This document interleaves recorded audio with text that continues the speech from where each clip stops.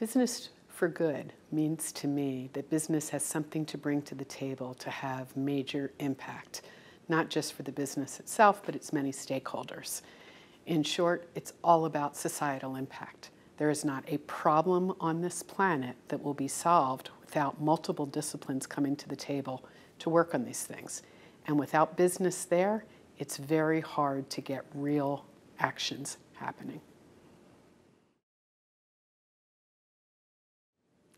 I think some of the challenges involved with doing for business for good, first is really changing your mindset.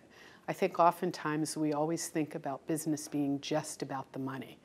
Now, I'm hopeful that right now what's going on is you're seeing a real change in that paradigm. So students who I am meeting who come to the College of Business here at LMU really are much more purpose-driven. They want to do something that is meaningful and that has impact. So when we start talking about what does it mean to do the triple bottom line, that's kind of the paradigm shift. It says, yeah, you have to be able to make a profit because no matter how much good you want to do in the world, eventually you're going to need resources to make it happen. But to do that with a triple bottom line perspective is fundamentally about also recognizing that you have to pay attention to all the stakeholders, people in the room, the communities, and the planet.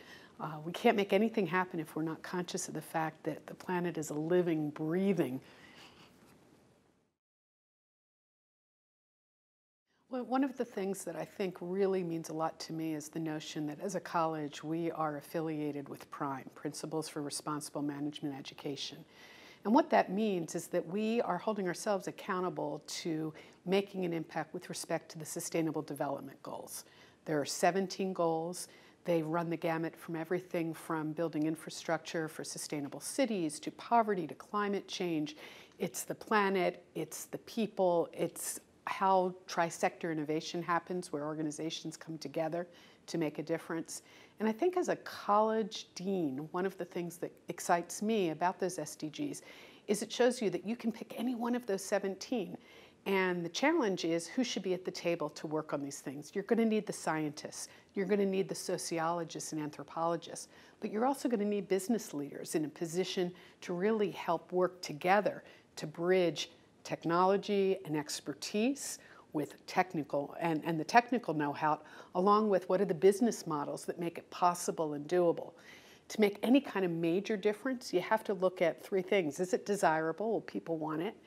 You know, and is it viable and feasible? Can we build it? And if we build it, can we do it in a resource-effective way? When all of those come together, you're understanding more than just the nature of the problem.